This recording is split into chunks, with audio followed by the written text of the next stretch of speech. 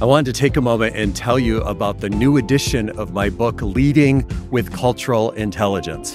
When HarperCollins first talked to me about writing this third edition, I assumed it would be a relatively minor update with some new statistics and examples. As it turns out, it was a very significant revision with new content in every chapter of the book. Some of that new content includes very practical strategies for how we actually lead with cultural intelligence in light of today's increasingly diverse, complex work environment.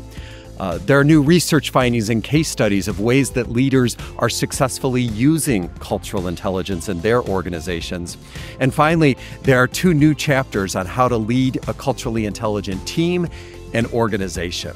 So I hope that you'll find it useful, and more importantly, I hope that you and those you lead will join me in building a more culturally intelligent world.